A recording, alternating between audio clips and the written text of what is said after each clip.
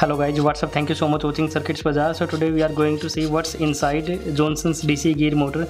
Basically Johnson's DC gear motor are used for the high RPM or high speed and high torque, right? The gear inside Johnson's DC gear motor are of metal and they have very high torque. So today we are going to see what's inside these Johnson's DC gear motor.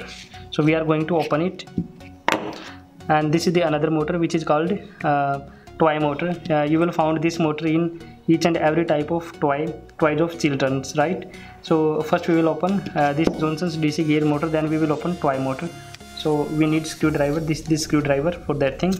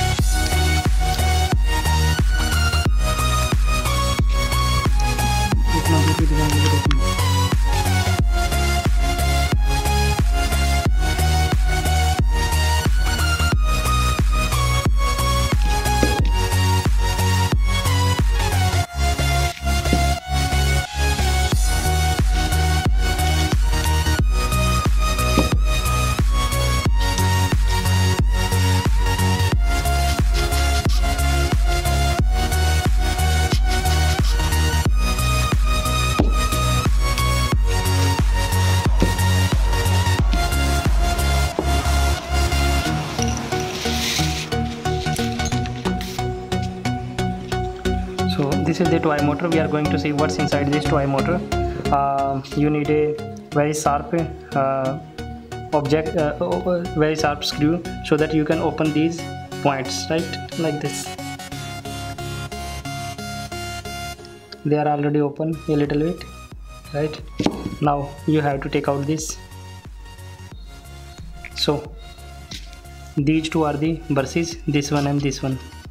These two are the bushings which is used to transfer current to the commutator, and this is the commutator inside the housing, right? So these are the three commutator inside the motor, and these are the magnet. These two are the magnet. So in the previous video as well, in the video which I have shown you how to what is inside DC geared motor. So in that motor, in BO motor, the same arrangement was there, and I had taken out these two magnets. So you can see that video as well. The link is given in the description above or in the information above, right?